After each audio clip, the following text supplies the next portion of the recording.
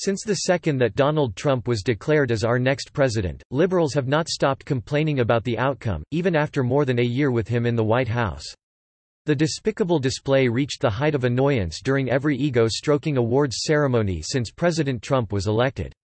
All have turned into a Trump-trashing session for pissed off celebrities to get far too much off their chest about our unapologetic leader.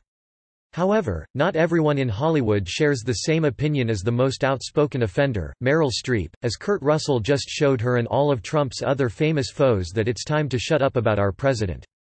If you haven't heard much from Russell lately, it's because he falls into the rare category of celebrities who isn't crying over Hillary Clinton's loss and doesn't feel that he needs to make his political opinions known.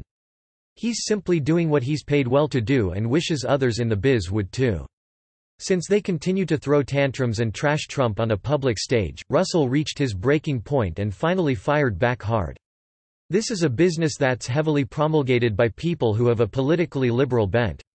Russell began in his blistering beratement of these overpaid crybabies after what Streep said at the Golden Globes. "I don't begrudge them that.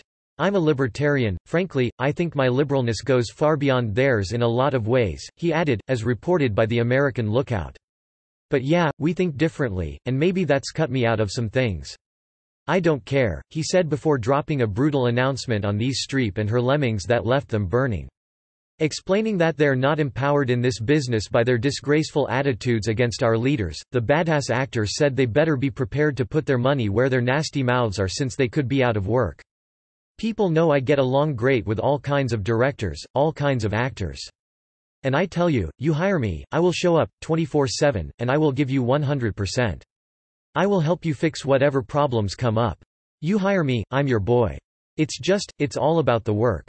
And when that's done, I am done." Kurt has said recently that the last thing I like to watch is entertainers or actors get political, which he just proved by clearly pointing out that nobody cares what celebrities have to say about politics, and that their obnoxious behavior only shows how unemployable they are. They need to just stick to what they are overpaid to do and leave the rest to the adults in charge.